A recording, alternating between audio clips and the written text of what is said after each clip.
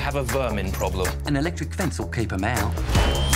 What happens if we touch him? No, Mrs. Tiggy Winkle, stop! Look away! Yeah, a lot of spiders. Are they dangerous spiders? I don't know. I don't know. I At haven't. least it's not in Australia. In Australia, all the spiders kill you. They're all deadly. But here, I don't know. But we're getting them. Mm. So, and coyotes. And coyotes. Yeah, in LA. So happy I live in Ireland.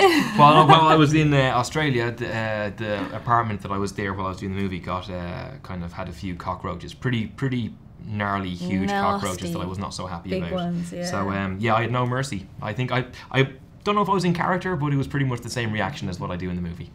Yeah. Hello. Run! This way!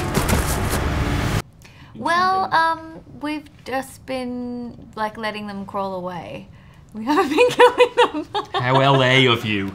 How LA. I've changed. Welcome, everyone, I've welcome. changed. Yeah, you have. Yeah. I'm like a Sikh. Just let them. I don't kill anything. That's very sweet. Yeah. Checking on the new neighbour. I'll explain it to him. We all share our land around here. Hello, I'm Bee. These gates are incredibly sturdy. I just need to keep the wildlife out where they belong. You're joking, right? Yes. They're angels. This is their place. Well, because in London, I remember we used to have a cat at home who would very often bring back like dead birds and mice. But he'd sort of taken care of any terrorising aspect. He'd sort of present them to us like they were presents. And we'd be like, oh, this is disgusting.